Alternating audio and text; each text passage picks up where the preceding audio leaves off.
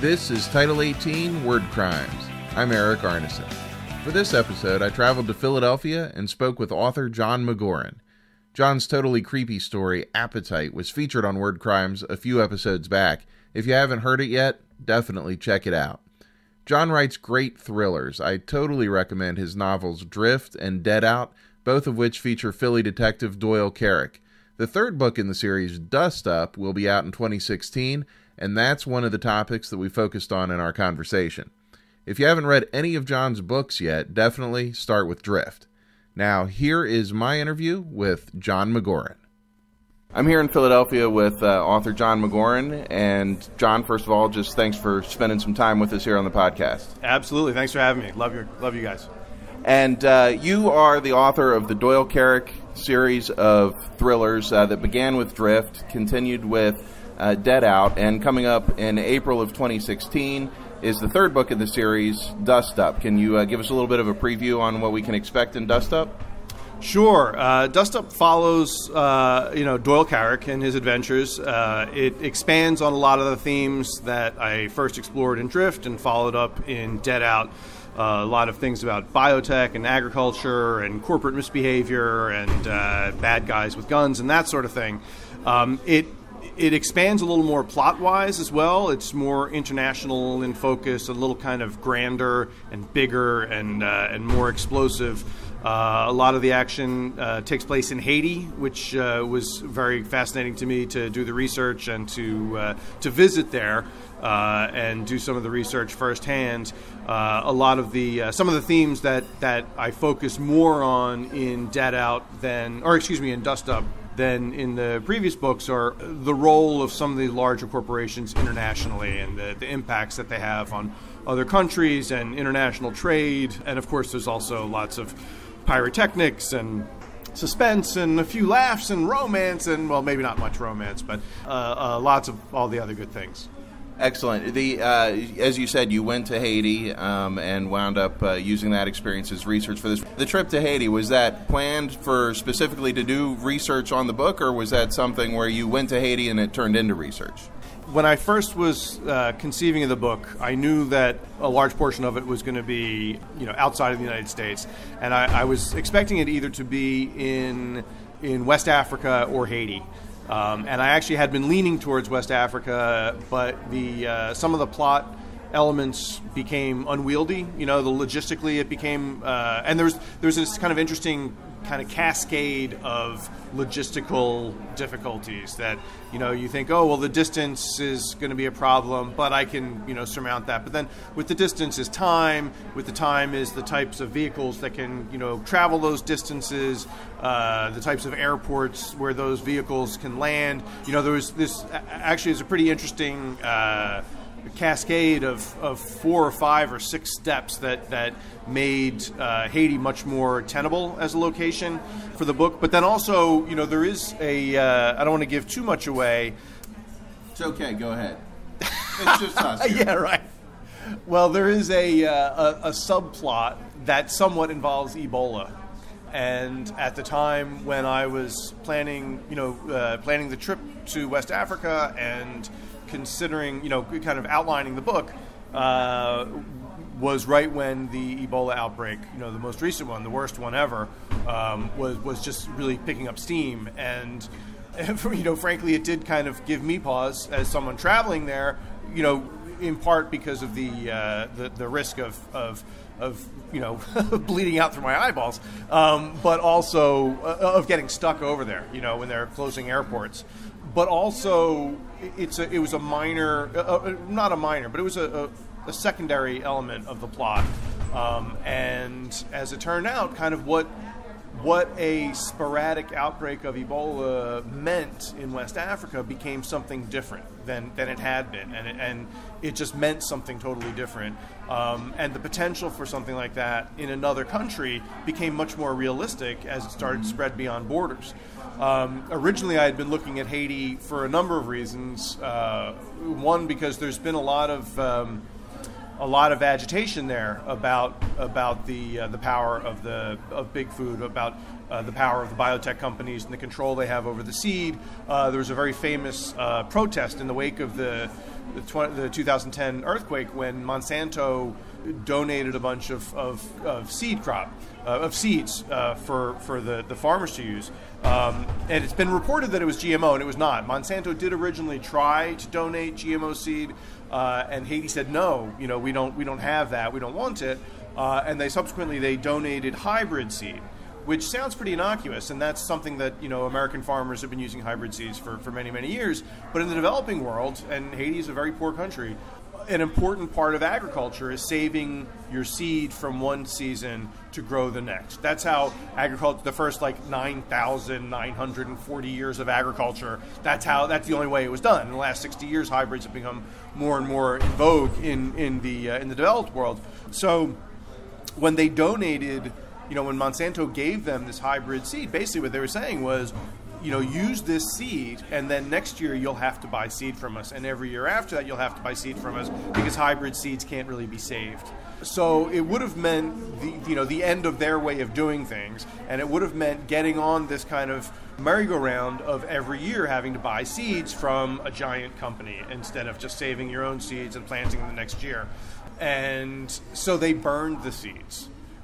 They had this huge protest and they burned them, which in a country that is kind of almost always teetering on the brink of hunger, and this was less than a year after the earthquake. That was a huge statement.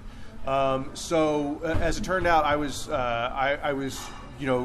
moving back towards setting the book in Haiti. At the same time, my wife had started going to a local Unitarian church, and she tells me, I hadn't even told her yet that I had made this decision, and she tells me that her church is is planning this service mission to Haiti to work with these people and grow and building eco-villages and teaching sustainable agriculture and doing a lot of things that I think are very important and that are kind of somewhat related to the book. I said, oh, well, maybe we could do this, thinking, of course, almost entirely about me and my needs and my book. But then it turned out that the trip was going to stay with the group that had organized this protest. And this guy, Siobhan Jean-Baptiste, who is this very fascinating guy who's been head of the peasant movement in Haiti for the last 40 years. He actually has since declared his candidacy. He's running for president of Haiti right now. But so we got to stay with him. I got to talk with him. I got to learn a lot more about the ins and outs of sustainable agriculture in Haiti and some of the land use issues and how some of the big corporations are working with the government. And it was a fascinating trip. Yeah, it sounds fascinating. So it seems like something we could talk about for hours, really. Yeah, I kind of feel like I just did. I'm sorry about that. That's all right. I think I've asked 2 questions, and we're about 90% of the way through the podcast now. Now, the Doyle Carrick is kind of a rough around the edges, Philly cop sort of guy. And I think very interestingly in these books, you've partnered him in more ways than one, maybe, with a woman who is not that and has a lot of the kind of sensibilities that you were just talking about. Can you talk about their relationship a little bit? Yeah, sure. I think in Drift, one of the things that was important to me about writing a book that had that was about issues and that had themes that I think are important. I think they're really interesting, but I didn't want them ever to get in the way of the story. Story always has to come absolutely first, and anytime there's any kind of conflict, story always has to win. But that said, one of the things that I wanted to do in order to kind of make it easier to incorporate some of these ideas into the book is to have Nola, the love interest, as the person who is more knowledgeable about these things, more concerned about these things. And one of the things that's been really fun for me in writing the series so far is following Doyle as he learns more and more about these issues and about the broader world around him and some of the greater injustices. And one of the tensions at the center of Dust Up is Doyle becoming more and more aware of these grander injustices and some of the things that he sees as really structurally wrong with the world, while he as a cop is kind of is bogged down and stymied, and his job is so much of it is battling petty crime, even serious crime that's local, but crime that involves one or two people instead of these grander things. And that's part of the tension in the third book that starts to really wear him down. So as he's becoming more knowledgeable about the larger world around him, he's becoming more impatient with the pettiness and the inefficiency and the politics of his job as a municipal cop. Also, one of the things that I wanted to do, originally, you're right, in Drift, he has absolutely no knowledge of these issues. He has no care about these issues. He's not interested in them. There's a line in there, I haven't eaten a Pop-Tart in 15 years, but I like knowing that they're there. But he does. He kind of becomes more aware of them. And in the second book, again, he's kind of pulled into it through Nola. She's his nexus to this world. But one of the things that I wanted to do in Dust Up is have his involvement in what's going on in this book have more to do with his previous involvement in these issues than with his relationship to Nola. So that he's becoming kind of a player and an entity in this world unto himself and based on his own involvement. Excellent. Yeah, I think you hit the nail on the head when you said that the story has to come first. That's one of the things that I enjoy most about your books. I haven't gone into them knowing a whole lot about the themes that you focus on in each one, but the story is always exciting, sort of the classic pulse-pounding, page-turning thriller sort of thing. Do you you're now finished with 3 of these books. Mm-hmm. Maybe they've each been different, but that's the question. Do you go into it with sort of the general thriller plot in mind, or with the theme that you want to explore in mind, or do they really develop sort of concurrently? Yeah, I think they do develop concurrently.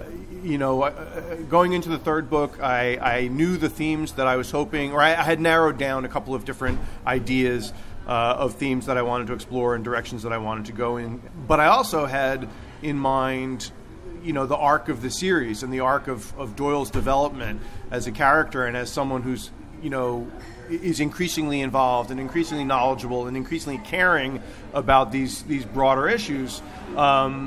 Because apart from anything else, I think that's interesting as a character development issue, but also I think that it would have been really kind of silly if he kept being pulled into another madcap biotech adventure, through his girlfriend Nola. There had to be kind of an organic, if you'll excuse the phrase, an organic reason for him to become involved in these things. One of the things that's really different when you're Doyle is a cop, but these books are really thrillers. There's crime and there's mystery, but in essence, they're thrillers. And it's different writing a series of thrillers than it is writing a series of detective novels or a series of police procedurals or whatever. If you've got if it's a detective novel, it's a police procedural, there's a structure in place that makes it very, very natural for a case to come to this person so he can solve the case and then be done with the case, and by the beginning of the next book, be ready for the next case. And there might be a broader, longer character arc. He won't be exactly the same person, but the world will be largely unchanged. It'll be the same world in a lot of ways. And with a thriller, first you don't have that structure that brings the case to you repeatedly, even though he's a cop. That's not how the case has come to him. But also, the world is changed more. Especially if you're talking about a bigger thriller, not if like a serial killer thriller or something like that, but something like this, which is a little bigger. And this one it's like international scale. The world at the end of the book is different from the world at the beginning of the book, and you have to kind of take that into consideration. So having the idea of the arc of the series in mind is a very important consideration when structuring the book.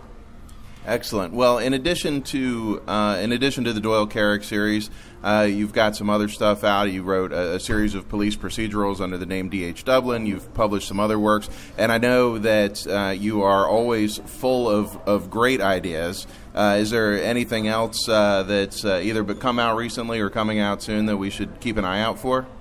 There's a couple of things. I've been writing some short stories. I've done some stuff with IDW, including an X-Files short story in an anthology. They're doing a series of those. I think the first one came out in, the beginning of August. So the second one, I'll have a story in. I think that's in February.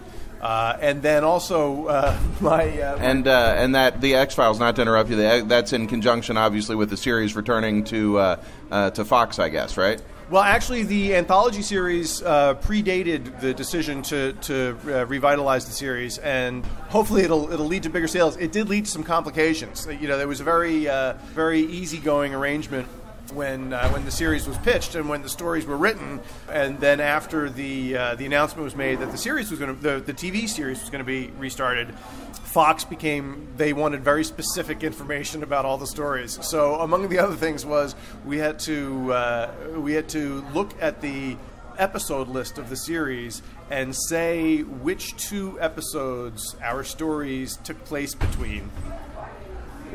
Which was fascinating. It was a fascinating exercise to go back and look at the canon and kind of figure out. And mine involves time travel, so I had to kind of look and see, where this would be, where it would work.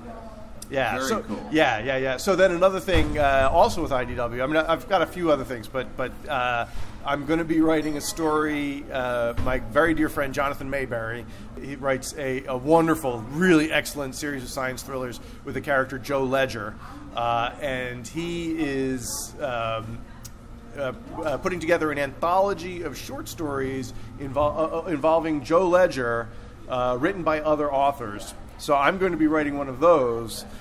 My plan so far, what we've been talking about, is having Doyle Carrick and Joe Ledger together in the same story.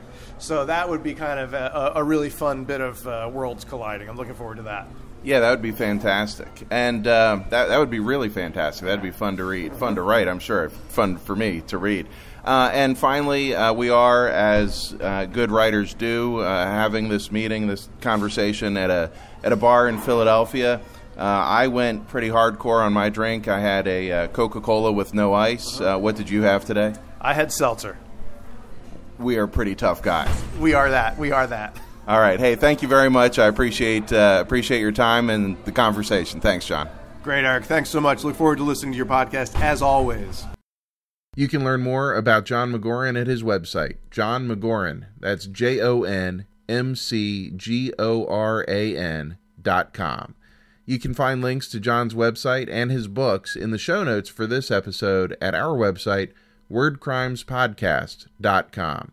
In fact, you can listen to or download more than 25 free episodes of Word Crimes at wordcrimespodcast.com. You can also do that on iTunes or Stitcher. Upcoming episodes will feature stories by Angel Cologne and Todd Robinson. If you enjoy Word Crimes, please take a minute to rate the podcast on iTunes or Stitcher. My partner Scott Detro and I will really appreciate it, and you'll help other people learn about Word Crimes. You can find me at ericarneson.com. That's ERIKARNESON.com. I'm also at Eric Arneson on Twitter and easy to find on Facebook. The music on this episode is by The Throws. You can find them at The Throws, THROES, thethrows.com. Thanks again for listening to Title 18 Word Crimes. We'll be back soon.